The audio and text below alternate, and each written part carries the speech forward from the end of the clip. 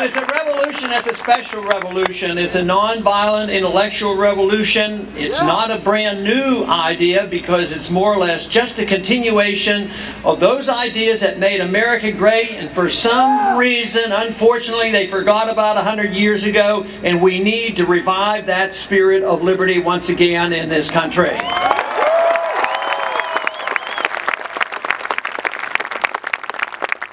Have definitely changed recently, especially in the last 4 or 5 years, in the last 10 years.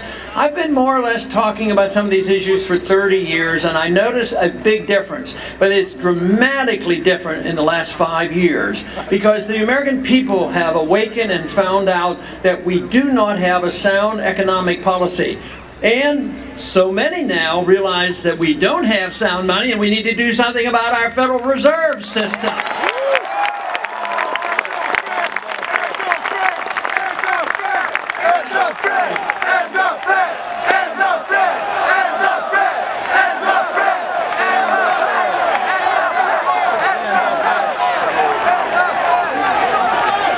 That sounds like a wonderful idea. Where did you ever get that idea? Now, the monetary system is very vital. If you want to really understand the cause of liberty, the purpose of liberty, and sound economic policy, you have to deal with monetary policy. But also something else has happened in the last 4 to 5 years.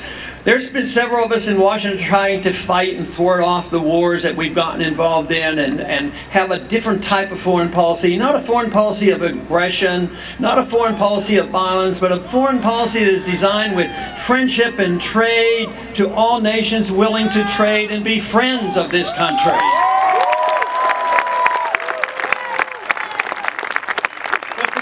There's still a lot of people in Washington that don't quite understand that we are less respected and less liked when we invade countries, bomb countries, occupy countries, tell other people what to do, bribe their dictators. So there's another option, and the American people are hearing about it and they're understanding it, and that is why now 75% of the American people have come to our viewpoint and said, it's time to come home, get out of Afghanistan, bring the troops home.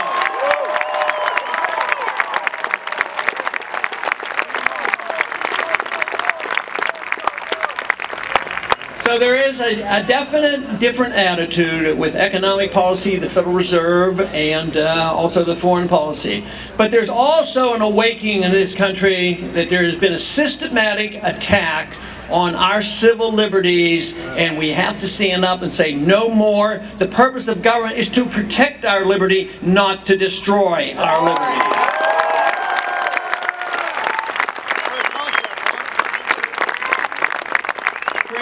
The founders were very proud of the Fourth Amendment. They wanted privacy. They didn't want the king and the military coming into their homes without permission and without warrants. And yet today we're living under a law that says that the Fourth Amendment has very little meaning, and the president and the executive branch can do just about whatever they want. This is the reason I have talked about before it was passed and since it's been passed, and I believe it should be one of the first things that we repeal once in office, and that is getting rid of the Patriot Act.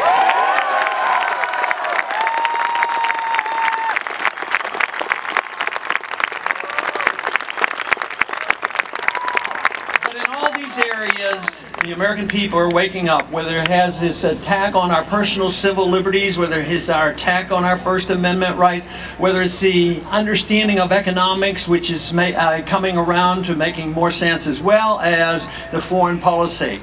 And this is what is dramatically different. And it's dramatically different on the campuses of this country. We're getting thousands of people coming out.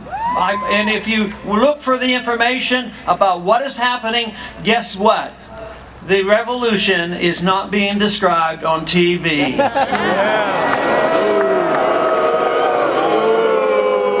But the good side of it, we have the internet. And the scary part of it is that they know it and they're trying to take the internet away from us, and we're not going to let them take the internet from us. Systematically in Washington, D.C., they want to use the internet to control and understand. They just recently built the biggest thing in the history of the world, and that is a national security agency compound out in Utah that can hold more records than any one establishment before. Trillions and trillions of dollars of items on all individuals in this country. They don't need that kind of information. They're supposed to do the opposite. We're supposed to have openness in government and privacy for the people, not attacking the privacy of the people.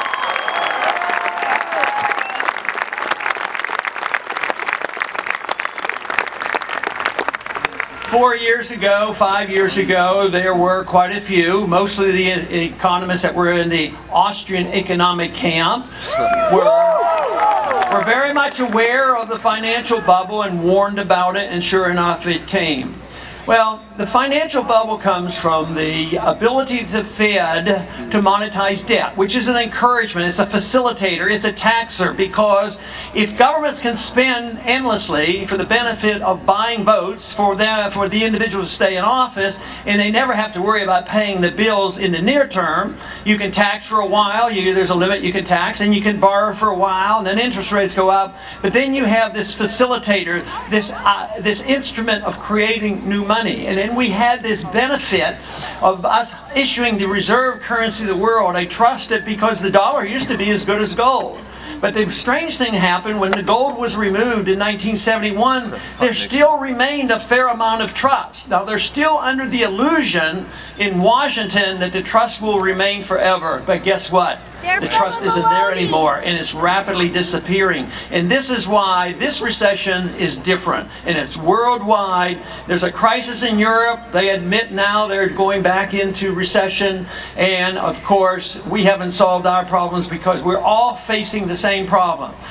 Government has gotten too big, they fight too many wars, they undermine liberties, write too many regulations, and manipulate the economy too much. So the predictable crisis come, and guess what they do in Washington? Congress, the executive branch, the Federal Reserve, they say, oh, we're in trouble now, so what we need to do is spend more money, borrow more money, have more regulations, and let the Fed print money endlessly. How can you solve the problem? You cannot solve the problem of too much spending and too big a government by spending more and making the government bigger. You have to do the opposite.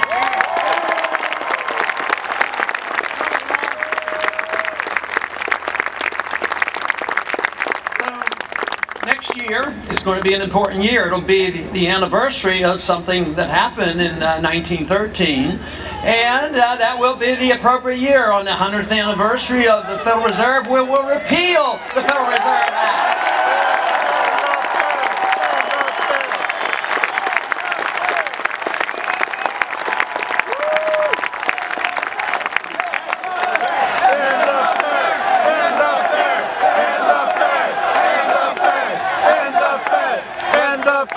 And if we get the country to come around to really understanding what personal liberty is all about, they will realize what Jefferson talked about, that we have a God-given right to our life and our liberty, and we ought to have a God-given right to keep the fruits of our labor as well.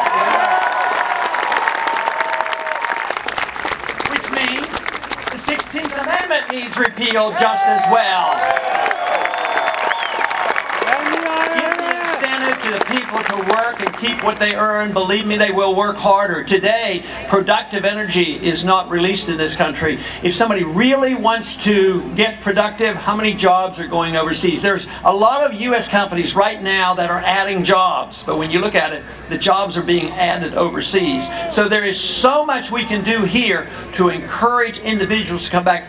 The tragedy here in this country is if you're on the receiving end, if you know the inside track, you get the benefits as the bubble is being blown up, and then when the crunch comes, guess what? They get bailed out. We need to stop all the bailouts. They don't deserve the bailout. A lot of this has come about mainly because of a misunderstanding of the entitlement system. The entitlements sounds like an entitlement is a right, but an entitlement isn't a right. You have a right to your life. You have a right to ownership of your life. You have a right to your liberty. You should have the right to the fruits of your labor. But entitlement means that you're entitled to somebody else's life or somebody else's productive effort, somebody else's wealth. No, you don't have that. But it's always well intended. They say, well, this is only for the poor people, the people falling through the cracks, and they're entitled to own a house. And of course, that led to the housing bubble. And they're entitled to free food and free education on down. But there is no such thing as free stuff. You have to take it from somebody. So it reminds me of my little bumper sticker in Washington, D.C. It says, simply, don't steal. The government hates competition.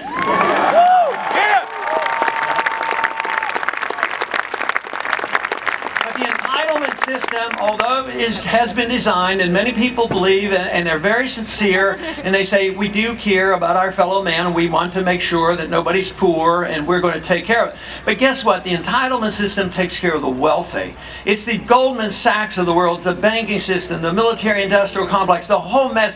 They feel entitled, and they throw the crumbs to the poor, and then when there's a crisis, the rich get bailed out, and the poor get poorer, the middle class loses their job, and they end up losing their houses as well. So this is the reason why we have to challenge the whole notion of the entitlement system. You're entitled to your freedoms, and the government should be protecting your liberties, not pretending it can redistribute wealth and create wealth by doing it. It destroys wealth under those conditions.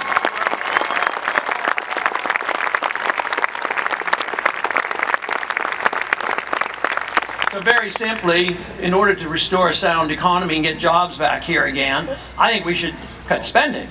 But that's such a strange idea in Washington. Even our side of the aisle has a proposal to look like they're cutting spending, but they're only cutting proposed increases. In the next 10 years, the proposed increases are about $10 trillion.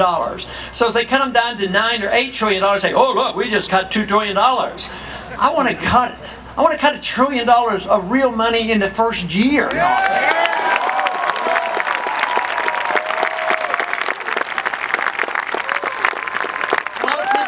lot of people worry about it, and they say, oh, won't that cause a crash in the economy, and this will really wreck things? You can't do that.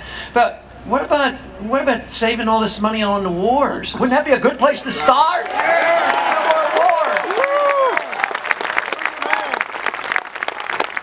Last 10 years, there was $4 trillion added to our debt by fighting these wars overseas. Now, the founders had a good way of restraining us from getting involved in war. They simply wrote into the Constitution that only Congress can declare the war, and which means the Congress is the closest to the people, so the people have a say through their congressmen whether or not we will make this precise declaration of going to war. Since World War II, we haven't done it. Since World War II, we haven't won a war. Since World War II, we've spent trillions of dollars and loss of hundreds of thousands of lives and hundreds of thousands of people injured. And just think of the tragedy of the injured that's coming back from Iraq and Afghanistan now.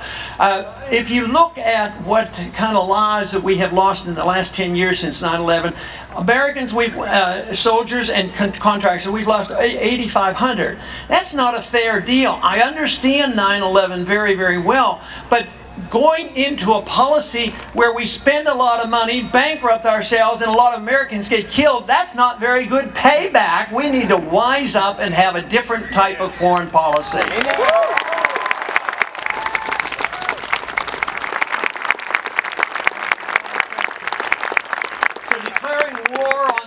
By a global war on terrorism. Terrorism is a monstrous thing to deal with, but by marching around the world believing that we have the moral authority to bomb any country, any place, because there might be a terrorist hiding behind a bush, and having secret weapons, and having drone missiles directed from individuals in the United States and going over, and guess what? We make mistakes. I mean, do we know that we kill the right people? No. We know that a lot of children and a lot of innocent people die, and we know that every time you kill one over there under those circumstances, you probably create another 100 who's saying, why are we being terrorized by bombs falling out of the sky? We haven't done anything to the Americans.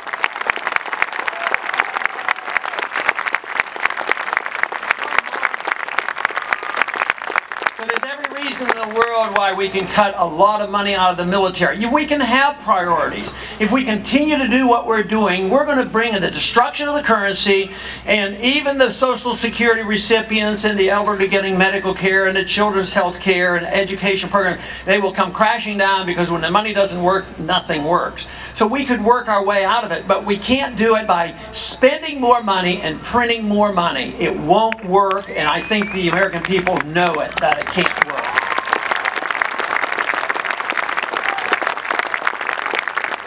So my idea of cutting $1 trillion sends a message that we're going to get our house in order. We can start with overseas spending. We don't need to give away foreign aid. I'm convinced that foreign aid is taking money from poor people in this country and giving it to rich people in poor countries.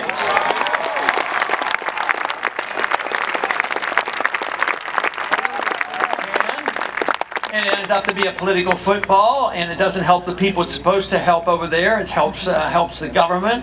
And besides, if we're a very wealthy country and doing well and setting an example, we as individuals can decide where to send our money and help the people truly in need.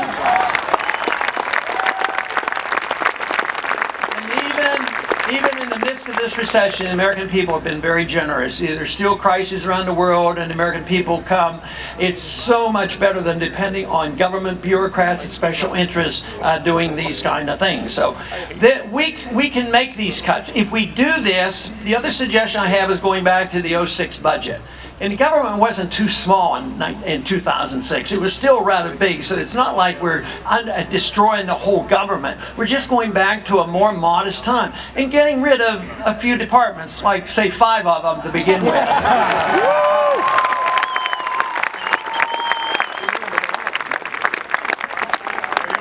I don't think we need the Department of Energy passing out ethanol benefits to anybody, so there's a lot of things that we could do to spend a lot less money.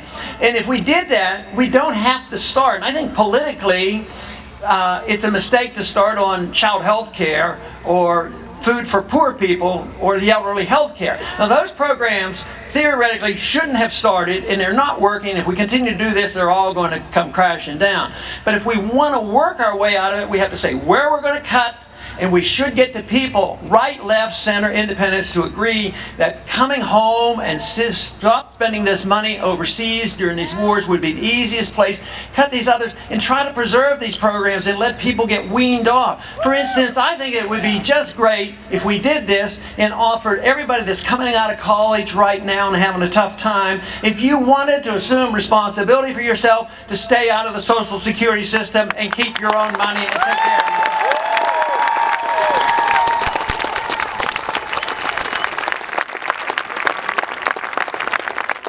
Are rather clear about the foreign policy. Their strong suggestion was that we have friendship and trade with as many countries as possible, any that are willing.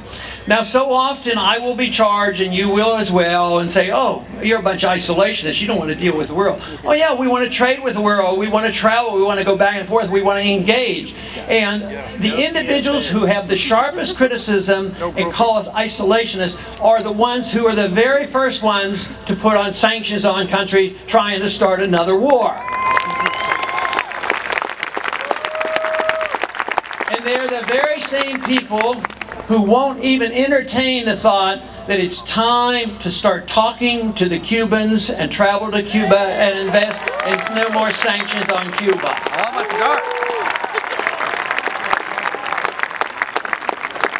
I think when big, rich countries like ours that have all the military might more than all the other countries get together, and we intimidate small little countries, third world countries, with sanctions and threats, I think it's a sign of insecurity. We shouldn't be insecure. We have so much strength, but we will become insecure if we continue to do this, because our economy will not sustain us. big governments and empires in countries that overextend overseas are usually never defeated militarily. And we're not going to be defeated militarily. We have the military might. But just think, in our lifetime, I mean, the Soviets didn't have to be defeated. When I was in the Air Force in the 60s, believe me, it was a pretty hot Cold War at the time. And we had the missile crisis in Cuba and these other things. But the way the Soviets were defeated, they defeated themselves, and when they were defeated for economic reason, they collapsed upon themselves. And that is what's happening to this country. The biggest threat is here at home. It's not foreign, it's domestic.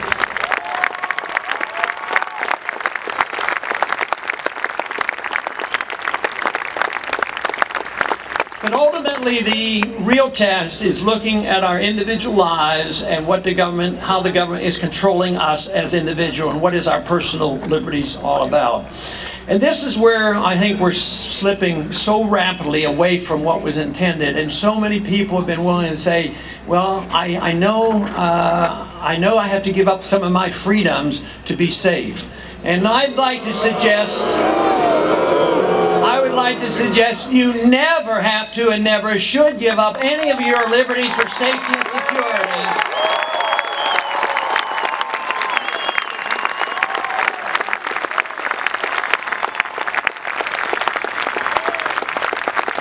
But this certainly came up after 9/11 and the rapid passage of the Patriot Act. The congressman I was sitting next to when we were voting on the Patriot Act, he was voting for it, and we only had it on the floor about an hour or so. The bill had been around for a long time in one form or another, years, but they couldn't get the consensus to pass it. So after 9/11, the consensus was there. Oh, we have to do something. We have to do something. I said, why are you voting for this? You don't even know what's in it. He says, I know. I said, you know there's going to be some bad stuff in this. He says, yeah, I know that. I said, why are you going to vote for it? He says, well, how am I going to go home and explain to my constituents that I voted against the Patriot Act right after 9/11? I said, why don't you, I said, that is what your job is. Go vote right and go home and explain it to them what you're supposed to be doing.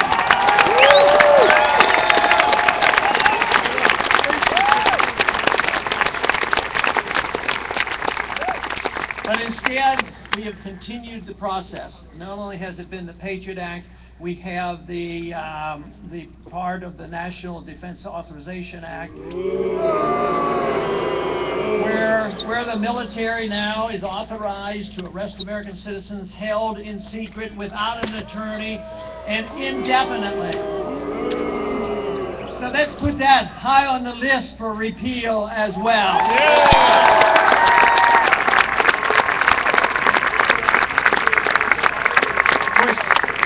Once we get in the repealing mood, we'll repeal that Obamacare as well. And if we repeal government care, what we have to do is get the government out of the way and allowing you to make your own decisions about your medical care. That is, get the government and the drug companies out of your way for picking alternative health care and nutritional products and vitamins.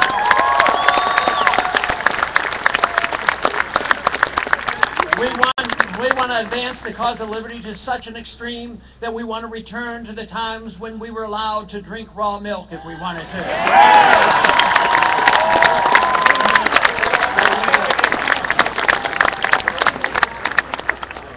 And if an individual happens to be ill and have heard that growing certain substances in their backyard can help them, let them do it.